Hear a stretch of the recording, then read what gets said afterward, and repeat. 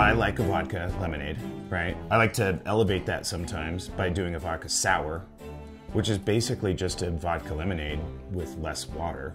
And then if you want to bring that up another notch, you can use a flavored vodka instead of unflavored vodka. We went from like just a vodka lemonade up a couple of steps, really easy steps, by the way, and now we have an orange sour. I'm starting with my Stoli orange, and this is real easy. It's just the juice of half a lemon. Then I'm gonna add just a splash of simple syrup and give it a good shake with some ice cubes. I'm gonna strain it over fresh ice, and then I like to put just a nice big orange wedge in there. And that's really it. It's a Stoli orange sour. It's easy to make, and it's actually kind of rewarding.